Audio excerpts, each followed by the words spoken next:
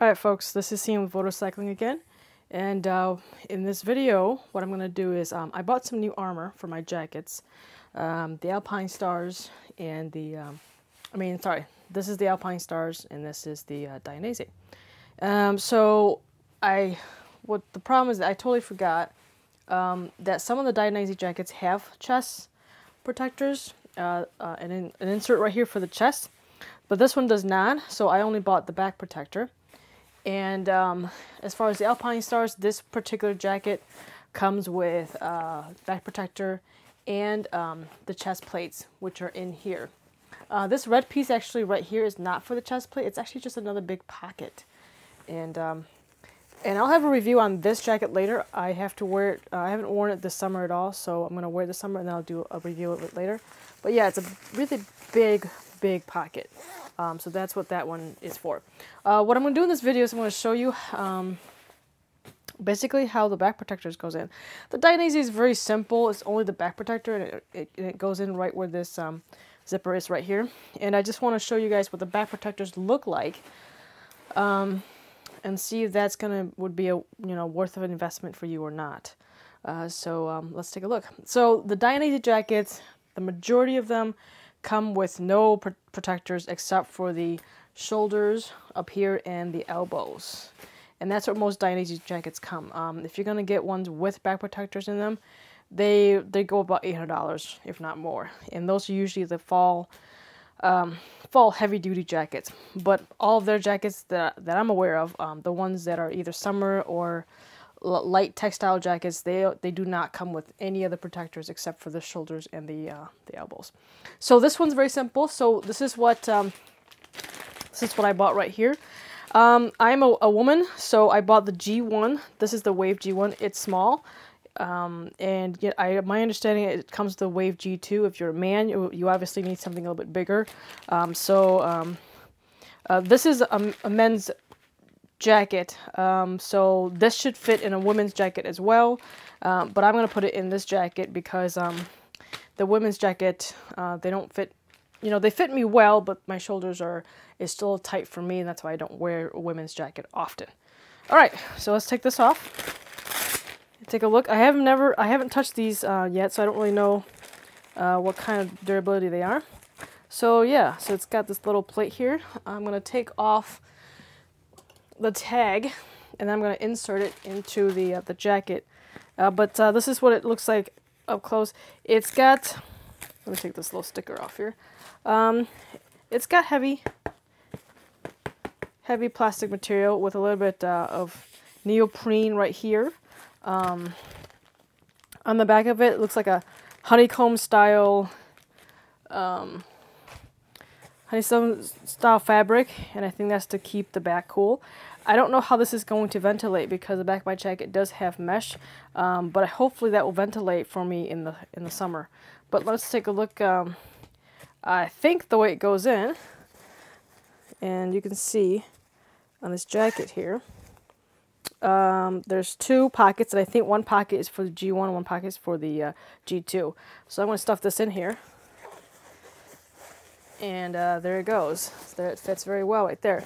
And you can see, I don't know if you can tell, but there is a lining in here, the stitching for the second pocket underneath for the G2. And I'll take that out and put the bottom, and you'll see that it's a little bit big. See, it doesn't fit very well. It's moving right here. Yeah, so therefore, I put the top sleeve. There's two sleeves here. So the G1's going to go on the top sleeve. For the women's fit, and you can see the stitching fits very well right here. The stitching right here for the G1. Okay, let me zip that up, and that's pretty much it. So it sits in there pretty well, and now the jacket has a back protector, and you can kind of see the mesh material right here, the 3D mesh material. And so yeah, I can't wait to see. It is a little bit thick, so it's going to add a little bit to the jacket. But I feel a bit more better having a back protector rather than not. So that's the Dainese jacket. Let's go over to the Alpinestars. The Alpinestars is going to be a little bit more, more to it. There's chest pads. The chest pads are interesting to get to. So let me do the chest pads first. So here's the chest pads. I haven't opened it yet. But basically, where'd my scissors go? Here we go. But here are the chest pads. And let me take those away. A little bit more taping here. It does matter which side you put it on. So there's an Alpinestars and there's one without an Alpinestars logo. So it should sit like this on the jacket. So this one I'm going to put on this side. To get to the chest pads, you have to go, there's no zipper here to get to the pad. And the pad, this jacket comes with the foam inserts. And I'll show you what this foam inserts look like. I mean, they're really nothing. They're just foam. So this is not going to protect it against anything, really. But the chest pads, there's a foam right here. Except there's no zipper to get to it. In order to get to it, you have to go to the zipper all the way at the bottom right here. Let me show you that. Let me leave this in so it doesn't fall out. But you have to get to the zipper at the bottom here. And then, I don't know if you can see it, the zipper at the bottom. And then you have to go all the way up in here to get to the chest pad. So here's what it looks like that. You can see right there, this is the little flap. I know it's all blacked out, but you can see the foam sticking out. So I'm going to take the foam out. I'm trying to be careful and not rip off this thing here. I'm going to unvelcro this. You can see now the foam has now been exposed. Okay, and then I'm going to take that chest pad out. So there's the shape of it. So I'm going to put it in just like that. So there's the foam. I'm going to put this in just the way it came out. So I'm going to put this in like this. There we go. And then I'm going to Velcro that up. And there's that side. So the chest pad on that side is now in. So there we go. All right. And then before I put this one in, I'll show you what it looks like. It's just more plastic versus this piece of foam right here. So there's the plastic piece. It's got a little bit of foam under this fabric as well, but the idea is hopefully this plastic will absorb most of the impact versus a piece of foam like this. Okay, so let me do this side again, going through this hole at the bottom right here,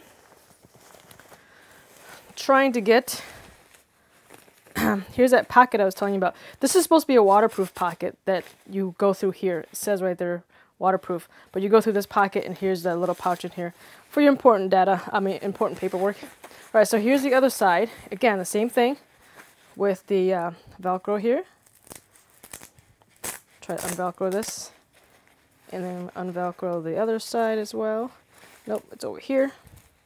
And hopefully making sure you guys can see this. Yep. So there, unvelcro that. And then I'm going to pull this out. There again, this is the foam. And I'm going to make sure that this goes in the right way. So there we go. So the shape of it goes the right way, so I'm going to slide it in like that. So there we go. And the pocket fits pretty snug. So there we go. And I'm going to Velcro this back up, making sure that I don't pinch anything over here. All right. So there we go. And now I have my chest protectors in. And then this pocket, there's a zipper down here. I'm going to zip it all up, and there you go. So now the the chest protectors are in, and these foam pieces are now gone. Okay, and then as far as the back protector on the Alpinestars, I bought the newer version. There is an older version that is CE1 rated. It was for 30 bucks. This is the new version. It's also CE1 rated, but it's $80. And the reason why is a little bit more flex, as you can see here, versus the other one. And I'll show you. It's very similar to the one that I put into the Dainese here, and I'll show you real quick what I'm talking about.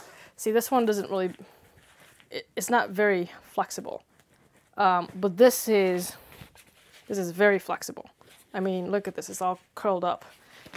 I can barely curl it.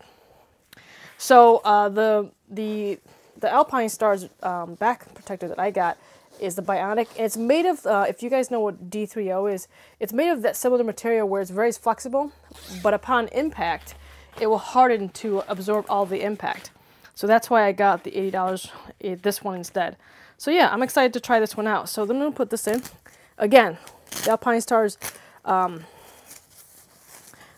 comes with this material right here, and it's pretty much oh, apparently there's Velcro over here too. It comes with this foam material instead of the this is just nothing, instead of actual real armor. So here we go. I'm gonna put this one in.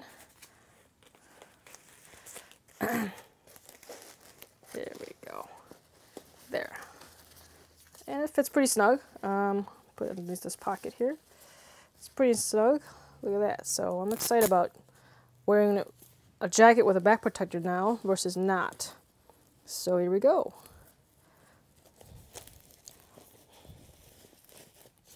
And then it's in the pocket, the Velcro's on. Right. So now I have a jacket with chest protection and back protection. So yeah, so that's all I wanted to show you guys was what the two different back protectors armor. The Dainese has been the same one for a long time. They haven't really sold one like this that's of the new D3O, the new type of armor where it's very soft and flexible, and upon impact it hardens or anything like that. But I know that the Alpinestars just finally came out with this one, so I went with this one instead of the $30 one. But, you know, to each person their own. So anyways, I hope that's helpful. This Alpinestars jacket does come with some armor in the elbow and the shoulders as well. But now it has chest protectors and back protectors. Hope that helps, and if any questions, let me know in the comment section. This is He with Motorcycling. I'll see you next time.